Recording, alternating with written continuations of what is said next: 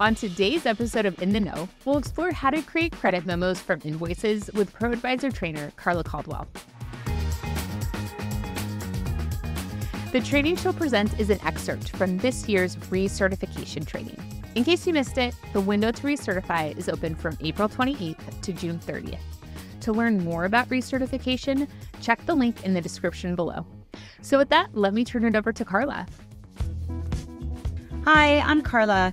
Previously, when we had to write off an invoice or a bill, we sometimes had to do it by creating a credit memo, or on this case of the bills, we did a vendor credit. And we had to do those from scratch, entering in all the details of what was happening to create that credit. Well, we can still do this if we want to, but now we have a second option. We can create the credit memo for a customer or a vendor credit for a bill, and it can be done with all of the contents of that original transaction on it. So let's start out by taking a look at how this works on a bill. I'm going to open up a bill, and here I'm going to pull up Norton Lumber and Building Supply. Now, if you do like I did when I was practicing, if you click on that, it opens the vendor. So don't do that. Just click on the transaction portion and it will open up the bill for you. And as we do this, I'm going to close out this left-hand side here just so you can see what's going on a little bit easier. Now, this particular bill, for whatever reason, maybe there was an issue with the product that was purchased, or for whatever reason, there's going to be a credit. At this point, this bill is not paid yet, or maybe there's a balance left on it. In this case, it's just totally unpaid.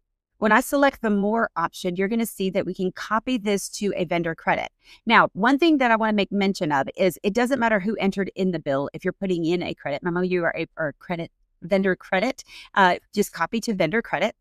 And here we go. And what you're going to see is that the entire bill has been copied over to the credit memo with all the details.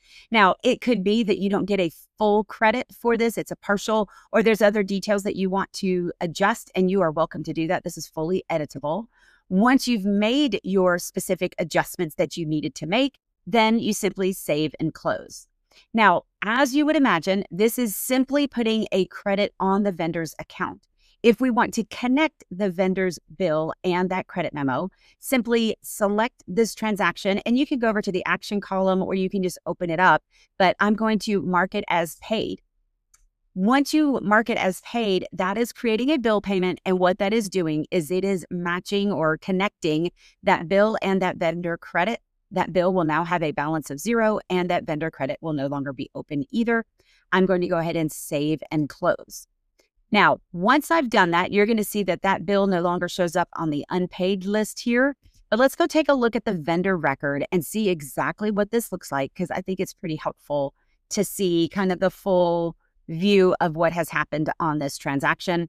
I'm going to minimize that left navigation, and you're going to see that we have the bill, and we have the vendor credit, and we have the connection of those two, the application of that credit to the bill. Now, I personally like to go over to the little gear icon and select the balance. That allows me to see that all of those have, in fact, a 0 balance. So that is how we are going to be marking or connecting a vendor credit that's been automatically created from a bill to that bill, and we are good to go. So let's go see what it looks like on the customer side.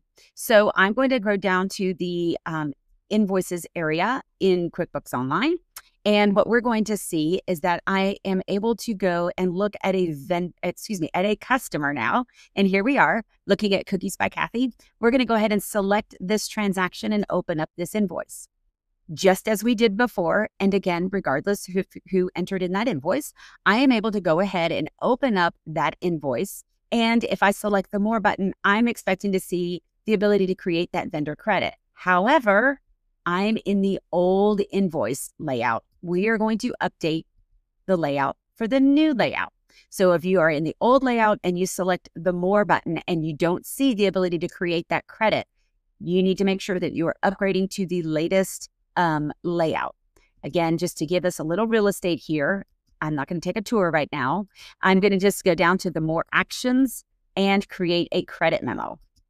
When I do this, as it did on the vendor side, we are going to see that that credit memo has been filled in based on what was on that original invoice. You can edit this as needed. I am going to go ahead and not edit it. Just go ahead and save this. Oh, notice that we are able to send it. we are able to send out this credit memo to that customer. So if you need to do that, feel free to do it. But I'm just going to save it because I don't have anybody to send it to because we're in our sample company here. And I have that automatically saved or have saved it.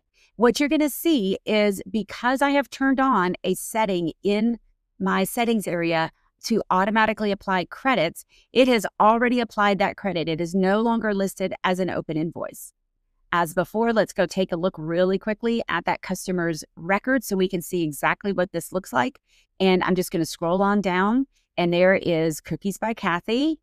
And when I take a look at this, you're going to see on that transaction list, again, just trying to get a little more real estate here, you can see the original invoice has now been marked as paid. The credit memo has been marked as applied, and that connection of those two things, they even put in a wonderful memo here to let us know that that was created when we linked that credit to the invoice. So really handy for us to be able to have that.